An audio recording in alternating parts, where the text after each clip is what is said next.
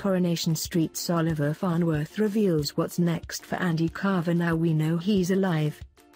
The ITV soap character has been held hostage by Pat Phelan for 9 months. Coronation Street viewers were absolutely stunned when it was revealed Andy Carver was still alive on Friday night. Oliver Farnworth's ITV soap character was presumed to have been killed by Pat Phelan 9 months ago, but he's actually been held hostage by the evil Weatherfield residents since then.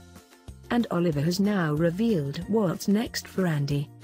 Showing a clip from tonight's Corrie on This Morning, Andy is seen trying to escape from the dank room he's been forced to stay in. He attacks Phelan but there's a struggle, and he's held down on the floor by the Scouser. Oliver also revealed the extreme lengths Corrie bosses had to go to in order to ensure the secret Andy and Phelan storyline didn't come out. He said, "We've had some fun times.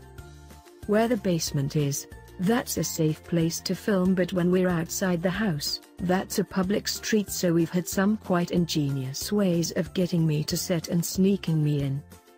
I go halfway in my own blacked out car like some sort of diva and then switch with our production manager Andy, who has got a Corrie coat and a baseball cap. I then get in the back of a knackered old Land Rover with blankets over my head and we arrive at the same time."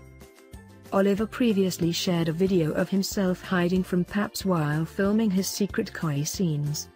Driving through the main gates, he was seen ducking while wearing big sunnies and a cap to hide his face. Coronation Street continues on ITV1 tonight at 7:30 p.m. This Morning continues on ITV1 weekdays at 10:30 am.